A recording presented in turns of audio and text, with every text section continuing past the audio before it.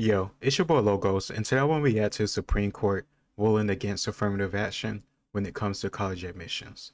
I'm of the opinion that this decision was a good one to make.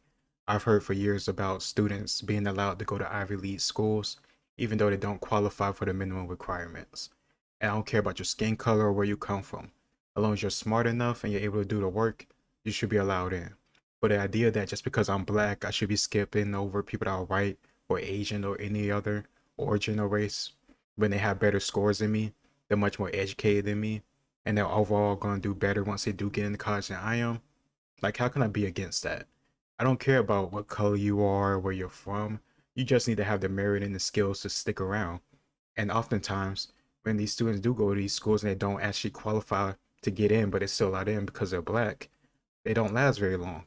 They didn't have the, I don't know, the discipline or the ability to be very studious K through 12, but then you expect people to flip the switch when they go to one of the biggest universities on the planet? Is this a joke? It's crazy. It's like putting a kid or like a soldier in combat without training him. He doesn't even know how to shoot a gun, but you expect him to charge the front lines? It's really that crazy to me. Of course, in one case, your life is on the line, and in other cases, it's like education. But even still, the whole point is people don't qualify. They're not able to do it. So don't force them into it because you want to be, I don't know, socially active, or you want to try to fight for people's rights or whatever. Like, this isn't what that about. Education, college, universities is all about pushing yourself further. And if these people have no desire to push themselves further, don't force them into these colleges where they get debt and get kicked out eventually, or they drop out. Who are you helping? Allow people, no matter where they're from, to go to your university if they qualify.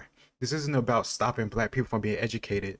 This is about stopping any person who doesn't qualify for a public university to not go there if they don't qualify for it.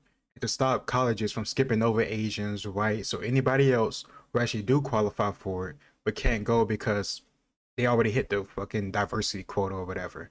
It's absolutely stupid, and I don't think it's fair to these people. You shouldn't be trying to even the playing field, quote unquote, by hurting other people that did absolutely nothing to deserve this or anything to you. It's a joke. But let's get into this video because I'm pretty sure MSNBC gonna bring out some token black people and gonna make it seem like if you don't agree with this, you're a coon or some bullshit. Even though Clarence Thomas, one of the Supreme Court justices, is black. But let's ignore that because he don't say what they like them to say. Let's get into it. Julia, what do we know at this point?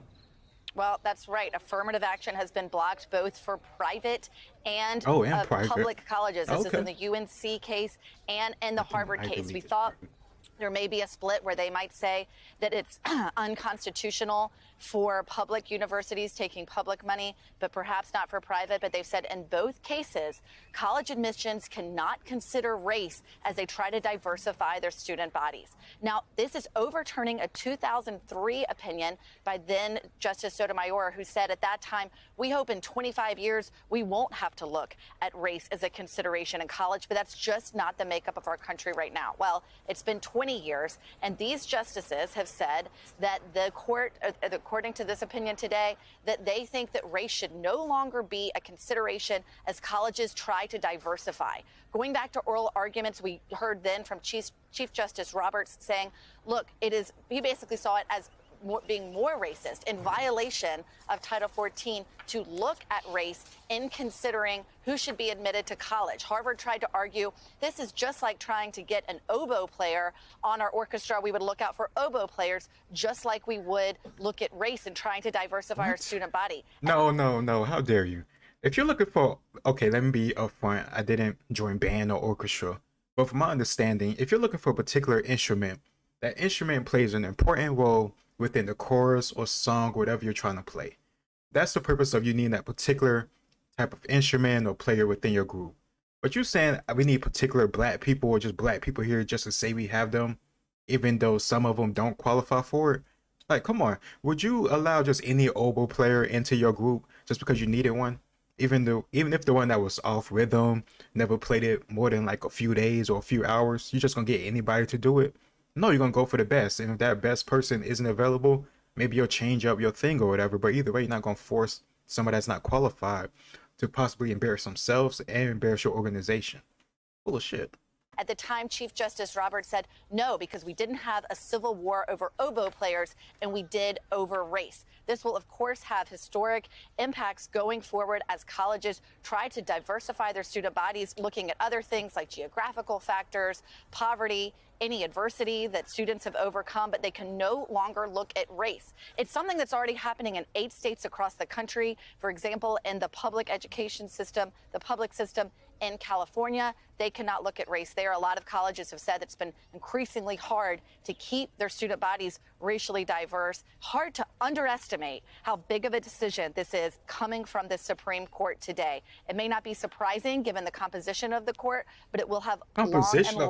What, because there's more white people than black people? Come on. Wait, okay. It's not surprising because of the composition of the court.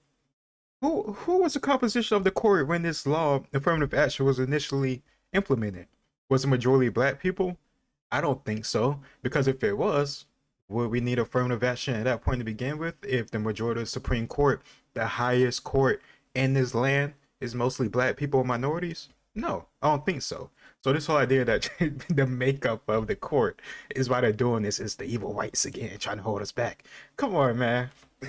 I gotta find that Supreme Court list from 2003. These people full of it. Lasting impacts on how colleges around the country diversify their student bodies without looking at race as a factor.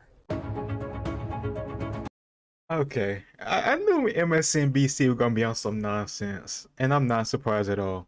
Like I said at the start, I have no problem with this because this is all about letting people actually qualify for these colleges to get in.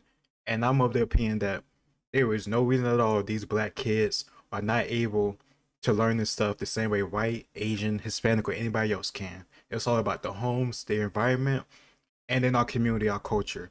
It is a shame. It is a crying shame that when a black kid decides to read books and talk fluently and know bigger words that are larger than 7, 9 letters, he got to hear he's acting white growing up.